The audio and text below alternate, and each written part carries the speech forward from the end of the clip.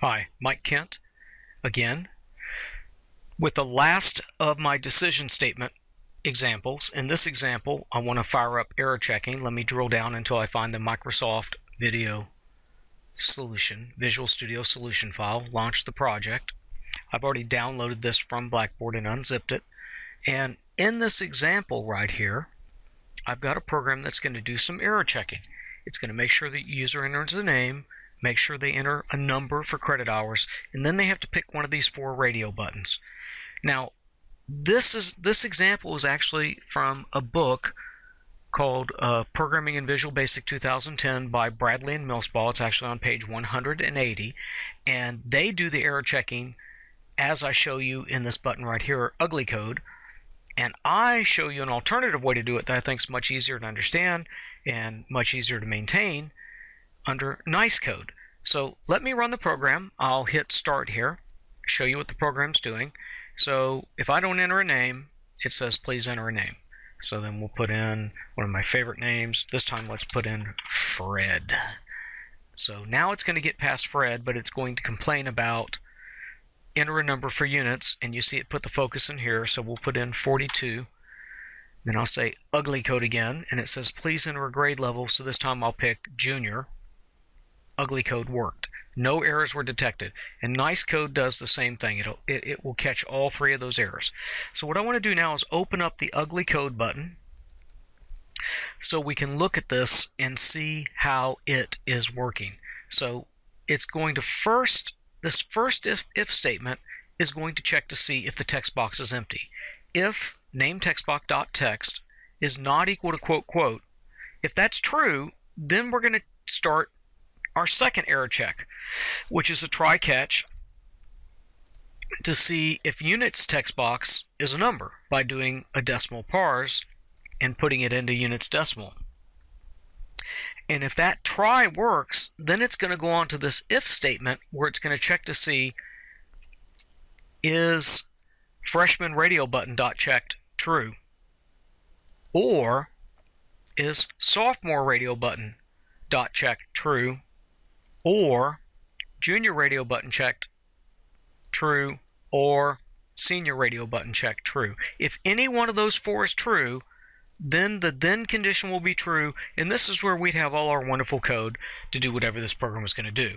But all this program is doing the error checking. Now, if this error statement is false, it's going to jump to the else right here and say, hey, pick a grade level. If this try fails, it's going to jump to this catch and say, hey, please enter a number for units.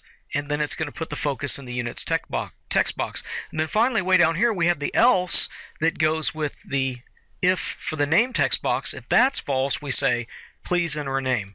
So let me put a breakpoint right here and run the program.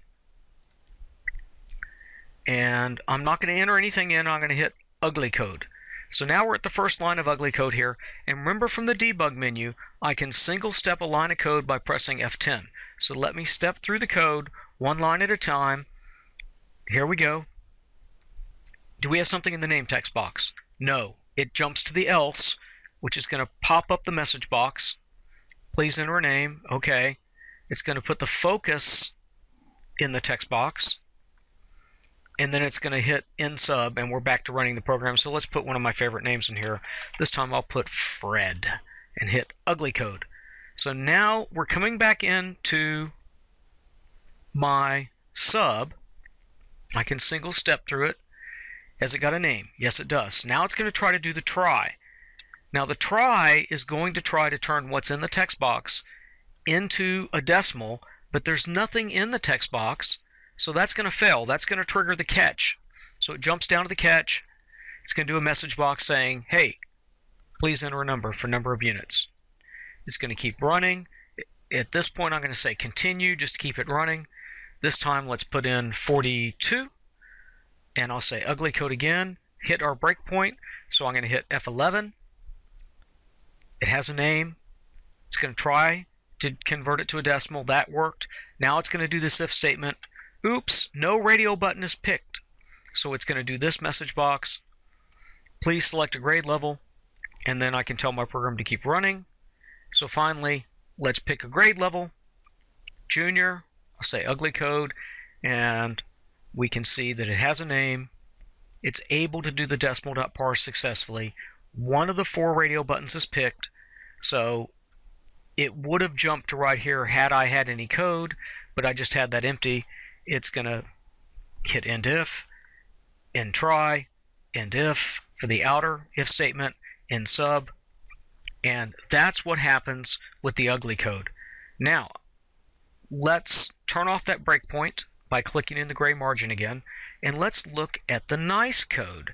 So here's my nice button click. So once again, I think this is cleaner because you're handling one error at a time instead of all 3 errors being intertwined together.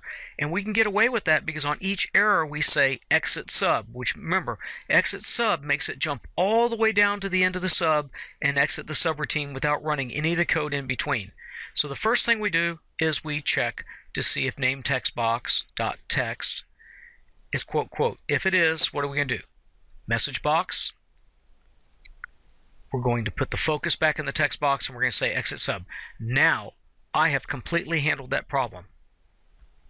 Let's go on to getting the number. So I'm going to do a try catch.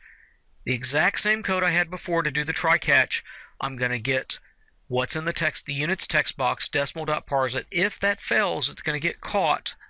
And the only difference I'm doing is right here I'm saying exit sub. Don't try to do anything else. Okay? Now I added a little bit of extra error checking. Right here I said if desk credit hours is less than 0, invalid number of hours, exit sub. So this try catch says, is it a number? This if statement says, is it a number I like? It's got to be greater than 0. Then finally, since we have radio buttons, I'm going to use a nested if statement to check for freshman checked, and this is where I'd write my code for freshman. Else if sophomore checked, and my code for sophomore. Else if junior, else if senior, and then finally I catch the error. If no radio buttons picked, I'll say message box show, please select a grade level. And since there's no other code down here, I don't need an exit sub. Now, if I had a bunch of code here, then I'd want to say exit sub right here, right after this. I'd want to say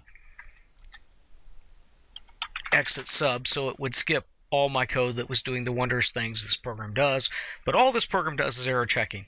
So it has a user interface, but it doesn't actually do anything with the data it collects. This, in my mind, this is much cleaner. I changed my code here, so I need to recompile my program because I added an extra line, exit sub. It says rebuild all succeeded.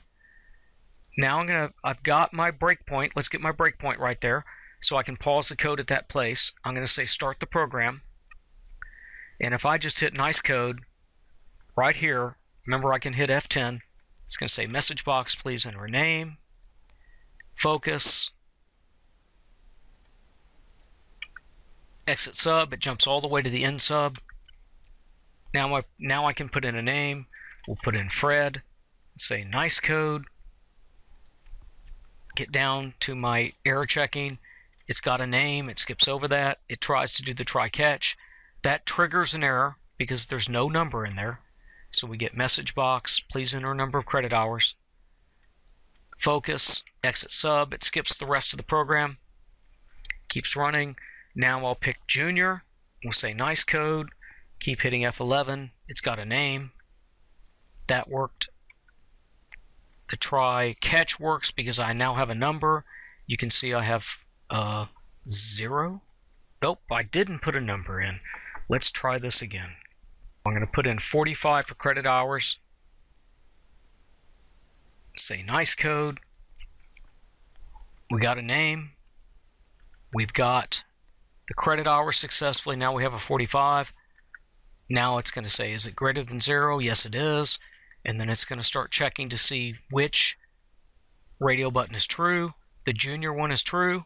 So then it would have run the junior code had I had any junior code. Goes to the end if. And then we would have run any code to actually do what the program was doing. So that's what this program does.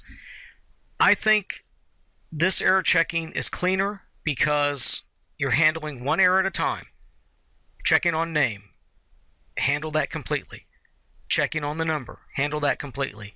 Check on the range of the number, that's done. Now I can check the radio buttons. That's done.